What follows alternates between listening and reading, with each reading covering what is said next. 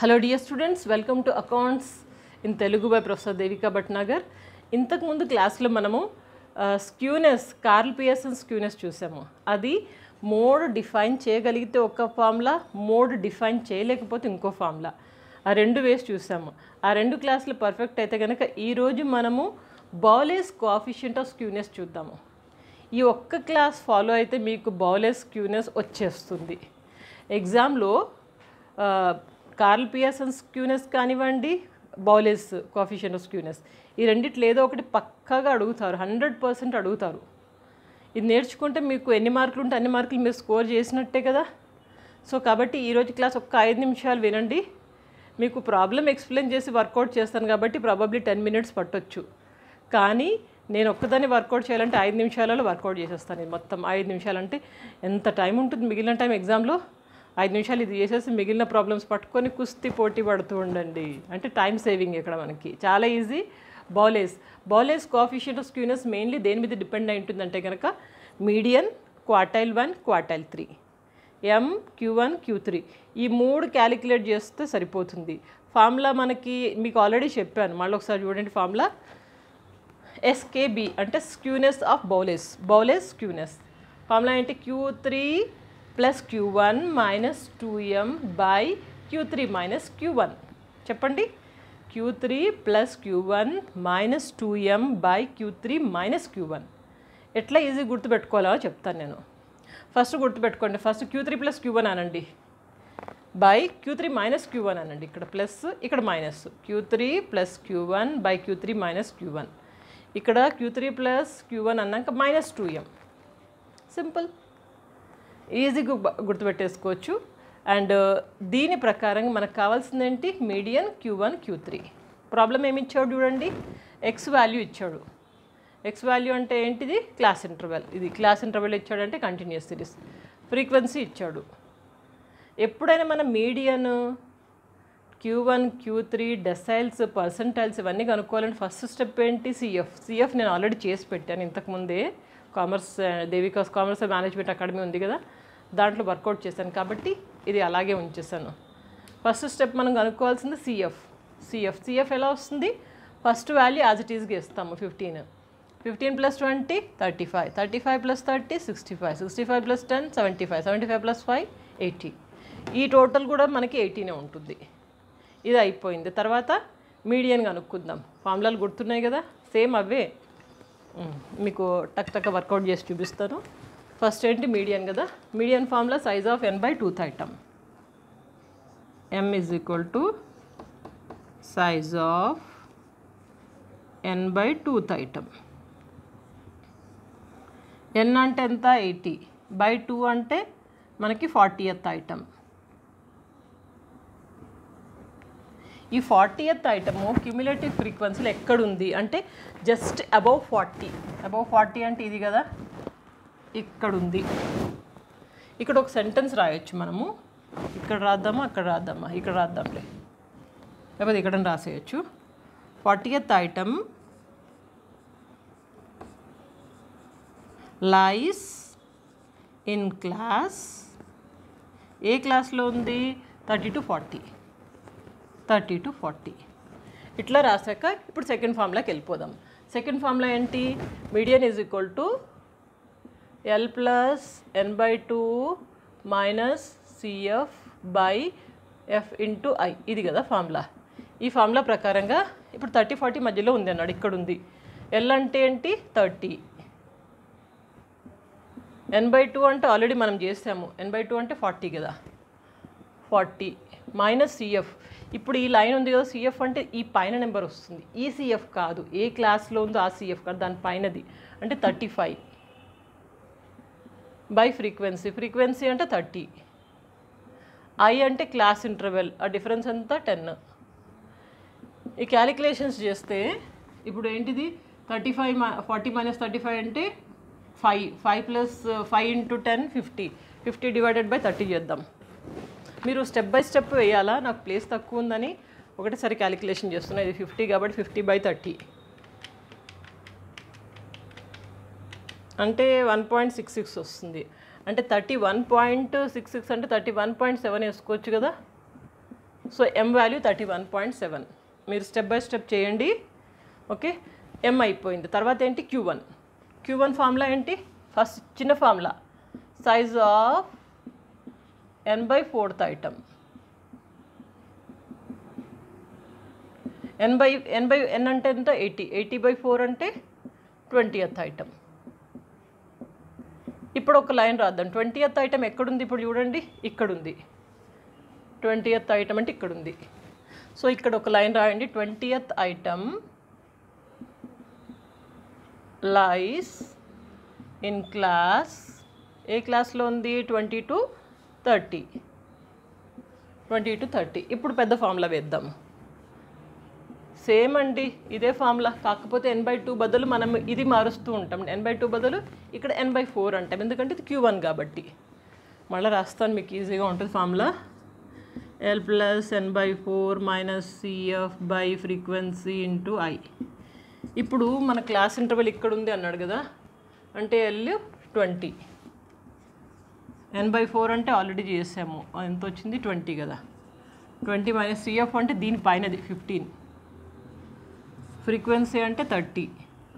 ఏది ఇక్కడ ఉంది కదా. ఫ్రీక్వెన్సీ అంటే 20. I అంటే క్లాస్ ఇంటర్వెల్ 10. ఇప్పుడు ఈ క్యాలిక్యులేషన్ చూద్దాం. ఇది 20 - 15 అంటే 5 కదా. 5 × 10 50. 50 డివైడెడ్ బై 20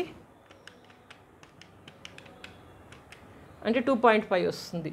అంటే దీని వాల్యూ మనకి 22.5. ఇక్కడ అయిపోయింది. నెక్స్ట్ Q3 కనుక్కోవాలి. Q3కి చిన్న ఫార్ములా ఏంటి? Q3 = size of 3n/4th item. గుర్తుంది కదా. ఇప్పుడు సైజ్ ఆఫ్ 3n అంటే 3 × n. n అంటే ఎంత? 80. 3 × 80/4. 240 కదా. ఇది 80 × 240/4. 60 వస్తుంది. 60th item. 60th ఐటమ్ అంటే ఎక్కడ ఉంటుంది? ఇక్కడనే ఉంది. మళ్ళీ నేను అందుకని ఇక్కడ ఇంకొక డబల్ లైన్ రాస్తాను. ఇవి పెన్సిల్తో వేసుకోవాలి, అట్లా పెన్తో రాయకండి మీరు. డబల్ లైన్ గీసాను. ఇది Q3 కూడా ఈడనే ఉంది, 30 to 40 మధ్యలో ఉంది. సో కాబట్టి ఇక్కడ sentence రాద్దాము. 60th item lies in class ఎక్కడ? 30 to 40. 30 to 40. ఇప్పుడు పెద్ద ఫార్ములా వేద్దాము. Q3 = L + 3n/4. ఇక్కడ n/2 అన్నాం కదా, 3n/4 అంటాం అంతే. 3n/4 - CF by frequency into I. 30 to 40 మధ్యలో ఇక్కడనే ఉంది కదా. సో L ఏంటి? 30. 3n/4 ఎంత? ఆల్రెడీ చేసాము, 60. - CF. CF అంటే ఇది కదా క్లాస్. CF అంటే దీనిపైన 35. ఫ్రీక్వెన్సీ ఎంత? 30. I అంటే క్లాస్ ఇంటర్వల్ 10. ఇప్పుడు ఈ క్యాలిక్యులేషన్ చూద్దాము. 60 - 35 అంటే 25. 25 × 10 250. 250 డివైడెడ్ బై 30 అంటే మనకి 8.33 వచ్చింది. అంటే 38.33. Q3 కూడా వచ్చేసింది. ఇంకా కావాల్సిందంటే ఫార్ములాలు వేసేయడమే. మనకు ఇక్కడ అమ్మో ఇదేంటి ఇట్లా వచ్చేసింది? ఒక నిమిషం, క్యాప్ వచ్చేసింది. ఒక్క నిమిషం. మనకి as per the formula first median కావాలి. ఇది ఇక్కడ ఉంది. Q1 ఇక్కడ వచ్చింది, అండ్ Q3 వచ్చింది. 3 వచ్చేసినాయి కదా. ఇంకా ఫార్ములాలు వేసేయడం. ఫార్ములా ఆల్రెడీ రాసింది కాబట్టి నేను మళ్ళీ ఇక్కడ రాయట్లేదు, డైరెక్ట్ చేసేద్దాము. SKB = Q3 అంటే ఎంత? ఇది 38.33 ప్లస్ Q1 అంటే 22.5 మైనస్ 2m 2 ఇంటూ మీడియన్ ఎంత? 31.7 by Q3 minus Q1. ఇక్కడేంటి? Q3 plus Q1. ఇప్పుడు Q3 మైనస్ Q1 అంటాం అంతే. 38.33 మైనస్ 22.5. ఇంకా ఈ క్యాలిక్యులేషన్స్తో ఒక పట్టుబడదాం. క్యాలిక్యులేటర్ తీసుకొని 38.33 మైనస్ ప్లస్ కదా ఇది 38.33 plus 22.5 60.83 మైనస్ ఇది చేద్దాము 31.7 ఇంటూ 2 63.4 ఇది మైనస్ చేద్దాము 38.33 మైనస్ 22.5 15.83 ఈ రెండు మైనస్ చేద్దాం ఇప్పుడు 60.83 minus 63.4 minus 2.57 divided by 15.83 ఇది డివైడ్ చేద్దాం ఇక మైనస్ 15.83 అంటే మైనస్ 0.16 వచ్చిందండి ఆన్సర్. ఇది ఈజీనే కదా. నేనైతే స్టూడెంట్ లైఫ్లో ఉన్నప్పుడు ఈ క్యాలిక్యులేషన్స్ చాలా మస్తు ఎంజాయ్ చేసేదాన్ని. టక్ ఫామ్లో వేయడం నొక్కేయడం ఇటు నొక్కు అటు నొక్కు అయిపోయింది. అండ్ ఎగ్జామ్ అయిపోయినాక టైం ఉంటుంది కదా, మళ్ళీ ఒకసారి క్యాలిక్యులేషన్స్ అన్నీ చెక్ చేసుకునేదాన్ని. ఎందుకంటే మనకు అన్నీ వచ్చు. అక్కడిక్కడ నొక్కడం తక్కువైనా ఫామ్లో కొంచెం అటు ఇటు తేడా వచ్చిన ప్రాబ్లం పోయే 20 మార్క్స్ ప్రాబ్లం. కాబట్టి 1-2 సార్లు చెక్ చేసుకునేదాన్ని. చేయడం మాత్రం టక్ తీసేదాన్ని. స్క్రీన్ షాట్ తీసుకుంటారా? తీసుకోండి.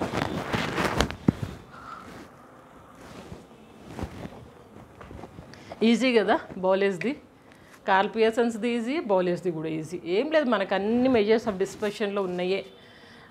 అక్కడ curl పియర్సన్స్ దాంట్లోనేమో arithmetic mean, median, mode, standard deviation ఈ క్యాలిక్యులేషన్స్ చేసి ఆ ఫార్ములాలో పెట్టేయడమే. ఏ ఫార్ములా వాడాలి అనేది కొంచెం చూసుకోవాలి. మోడ్ డిఫైన్ చేయగలిగితే ఒక ఫార్ములా, మోడ్ డిఫైన్ చేయకపోతే ఇంకో ఫార్ములా. ఇక బౌలీస్ అయితే ఇంకా చాలా ఈజీ. దీంట్లో అసలు కష్టమే లేదు. బౌలీస్లో ఏం లేదు, ఈ ఫార్ములా గుర్తుపెట్టుకోవాలి. మనకి మీడియన్, Q1, Q3 క్యాలిక్యులేషన్స్ తెలుసు. అవన్నీ క్యాలిక్యులేషన్ చేసి ఫార్ములాలు వేస్తే అయిపోయాయి, అంతే. ఈజీగా ఉంది కదా. సరే, నెక్స్ట్ క్లాస్లో ర్యాంక్ కోరిలేషన్ మొదలు పెడతాను. కోరిలేషన్ చాలా బాగుంటుంది. ఇది కూడా one of my favourite topic. బీకామ్లో ఉన్నప్పుడు అయితే బాగా చేసేదాన్ని. యాక్చువల్లీ నేను మ్యాథ్స్ అంటే భయపడేదాన్ని. ఎందుకో స్టాటిస్టిక్స్ చాలా ఈజీగా అనిపించేది. ఏముంది, ఫార్ములాస్ వేసేయడం, ఇట్లా క్యాలిక్యులేట్ చేయడమే కదా అనేసి. కోరిలేషన్ నెక్స్ట్ క్లాస్లో మొదలు పెడతాను. బై ద వే, కొంచెము ప్రాక్టీస్ బాగా చేస్తూ ఉండండి. ప్లేలిస్టులు ఈ channel దేవికాస్ commerce and management academy రెండిట్లో ప్లేలిస్ట్లో మీ సిలబస్లు ఏముంటే అది యూస్ చేసుకోండి. కొంచెం స్మార్ట్గా చదవడం నేర్చుకోండి. ఎగ్జామ్స్ ముందర ఏం చేస్తారు, రివైజ్ చేయండి. ఎగ్జామ్స్ ముందర ప్లేలిస్ట్ ఓపెన్ చేసి 1 day బిఫోర్ బ్యాటింగ్ కొన్ని కామెంట్లు వస్తూ ఉంటాయి. అరగంట ముందు చదువుతున్నా, గంట ముందు చదువుతున్నా అని ఇలాంటి కామెంట్లు పెట్టకండి. మంచిగా చదువుకోండి. ముందే ఎగ్జామ్స్ ముందర రివైజ్ చేయండి, ప్రాక్టీస్ బాగా చేయండి. వీడియోలు షేర్ చేసుకోవడం మర్చిపోవద్దు. ఎందుకంటే మొత్తం ఫ్రీ ఆఫ్ కాస్ట్ మీకోసం ఈ ఛానల్. ఎంత చదువుకుంటారో చదువుకోండి, మిమ్మల్ని ఎవరు ఆపరు. ఓకే, నెక్స్ట్ క్లాస్లో కోరిలేషన్లో చూద్దాము. అప్పటిదాకా ప్రాక్టీస్ బాగా చేయండి. Take care, good luck.